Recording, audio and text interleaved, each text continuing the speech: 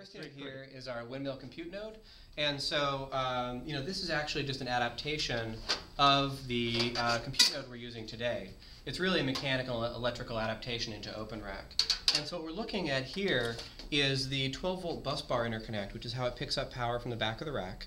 So there's no power supply in this server. It's an important point, and the voltage is not converted or transformed or regulated between the bus bar and the motherboard. And so the power is coming in from the bus bar clip through a simple power connection board that runs the fans, and then into the power connection of the motherboard. And this is the same motherboard we used in our Windmill design that we're deploying today, and what you can find on the Open Compute website as well. And so this is the same power supply connector used in that design, etc. Hence the interposer board. And so then what we did is we designed a slightly taller chassis for better efficiency of airflow. And our old design was 1.5U tall. We went to a 2U design to allow us to get to the 80mm fans, which are slightly more efficient than the 60mm fans in our prior design. And so with two 80mm fans, these run at very low speed. It's a nice open enclosure for the airflow, very low impedance.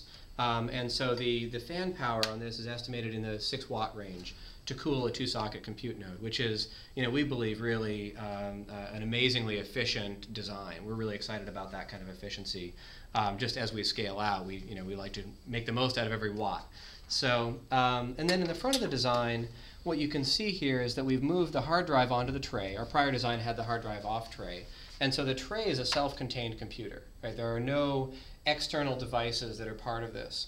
And so the tray itself can be swapped as a unit or moved to a new location, what have you, with no external connections except for one network cable in the front and, of course, the power in the back.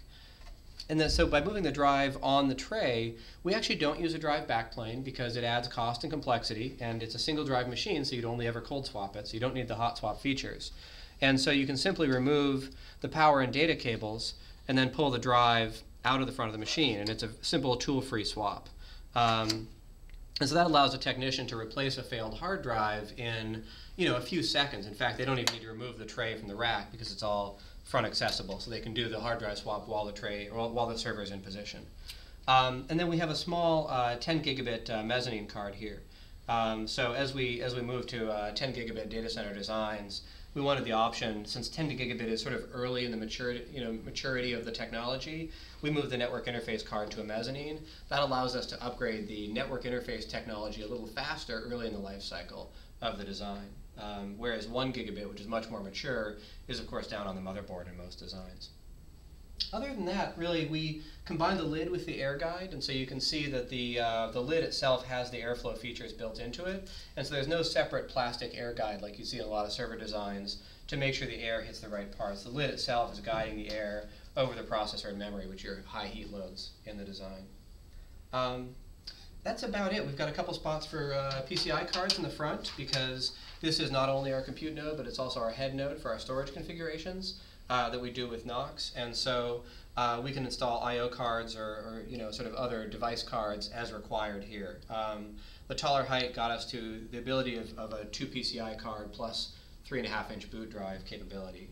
So a little more flexibility than our prior design as well as far as different things we can do.